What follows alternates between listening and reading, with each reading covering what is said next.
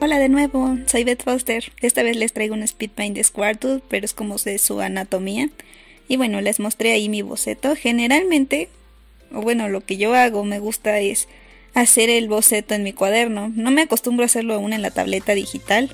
Y bueno, después ya voy pasando las líneas. Normalmente no me gusta mostrar este proceso en donde estoy dibujando sobre el boceto hecho a lápiz, porque siento que se ve muy sucio, pero no sé, esta vez no me dio tiempo para poder hacerlo y editarlo tanto, entonces lo dejé así. Espero que no les moleste. Y bueno, ahí estoy haciendo sus órganos, que no entiendo bien qué es cada cosa, pero se entiende, ¿no? Y bueno, ya que lo tengo hecho, suscríbete.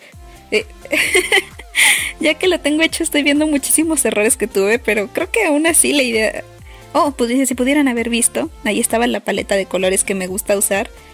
Bueno, me gusta tenerlo en un documento al lado para que no me estorbe mientras estoy dibujando. Y bueno, ahí estoy dando luces y sombras. Dale like, por favor. Y bueno, a mí normalmente me gusta mucho ponerle mucha textura a mis dibujos porque siento que quedan más realistas. Y del lado donde está la sombra siempre pongo un brillito azul, que es como el reflejo de la luz que pueda haber contrastando desde atrás. Los intestinos, cortito. Una cosa amarilla, más cosas amarillas. Y bueno, esos tubitos. Que claro que sí, un cuerpo humano no es un cuerpo humano sin... Humano, esos cuerpos. Bueno, un cuerpo no puede ser un cuerpo sin esos tubitos, ¿verdad? Que no llegan a ninguna parte.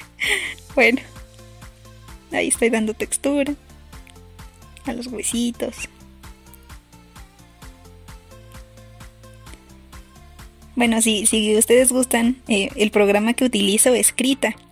De hecho sirve para hacer animaciones, pero me gusta mucho usarlo para dibujar. También de hecho tiene pestañas, unas son para dibujar, te vienen plantillas para hacer cómic.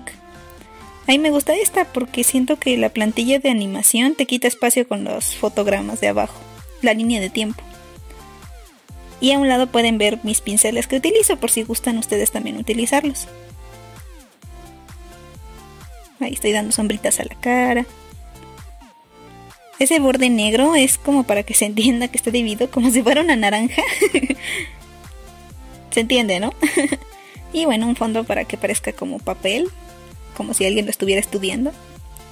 Y les muestro el resultado final. Les agradecería mucho que si les gustó se suscriban, denle a like y por favor comenten si les gustaría que dibujara algo en el siguiente video. Muchas gracias, adiós.